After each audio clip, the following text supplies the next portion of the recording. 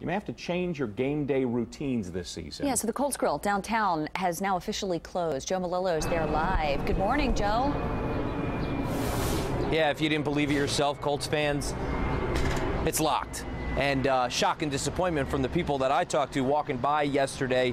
They were really hoping to get an answer as well. And, you know, the owners of the restaurant, they've only come out with a short statement on their website, but still very disappointment from fans who walked by and talked to me yesterday. When you head to the Grille's website, you see a prompt that looks like this. It says thank you at the top, and then it says we thank you for the 6+ years of patronage, but unfortunately we're closed permanently.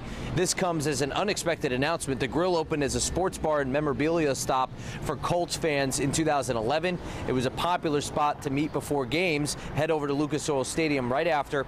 I talked to one neighbor who says that it's just the ebb and flow of business. Here, I think it would be a surprise considering where it's located near the IRT and across from the Hyatt and just, you know, located right at Washington and Illinois. I think that would be a surprise. But it's a big space, so I think it's going to be something special that's going to have to come in and you know, fill that area.